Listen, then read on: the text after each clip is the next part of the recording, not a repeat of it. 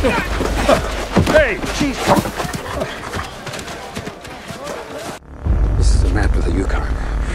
My son was always reading adventure stories. He was crazy about the news coming out of the Yukon. It wasn't the gold. He didn't care about that. It was Noah's Ark. You will help us find it.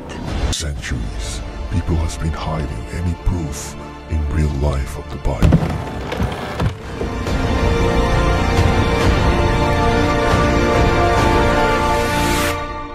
The IBS network would like to offer you the position of co-host of Daybreak.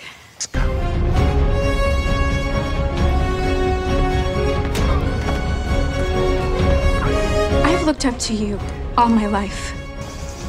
Well then, get a puppet.